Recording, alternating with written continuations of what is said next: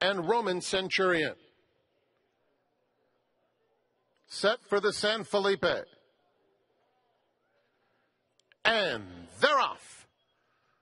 Life is Good flies out of the gate, takes command at once. Medina Spirit has some natural speed, and so does the great one on the outside of Dream Shake. Then it's Governor's Party. None Above the Law. Roman Centurions at the back. About 6 lengths off Life is Good, who sprints away. And Life is Good has opened up a 3-length lead.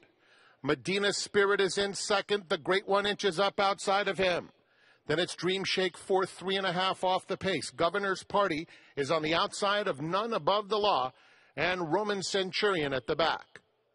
They head past the 5/8 pole, chasing Life is Good, who's loose up top. It's now a 4-length lead. Medina Spirit, the great one on the outside, kept in the clear. Dream Shake is at the rail, has 5 lengths to make up, coming to the half-mile pole. Then None Above the Law, followed by Roman Centurion and Governor's Party. Heading to the 3/8 pole, it's been all Life is Good, sailing along with a 3-length lead, Medina Spirit. At the rail, Dream Shake, the great one outside that pair, then a big gap to Roman Centurion. A 1/4 mile to go, and Life is Good has a 3.5-length lead. No one's coming close. Dream Shake on the inside, then Medina Spirit and the great one, top of the stretch.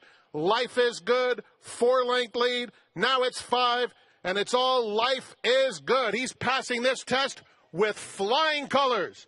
Life is Good, unbeaten and untested as he romps in the San Felipe. Wins by about 8. Medina Spirit second. Dream Shake third. Roman Centurion, and then a photo between the great one and None Above the Law. The final time, 1 minute 42.18 seconds.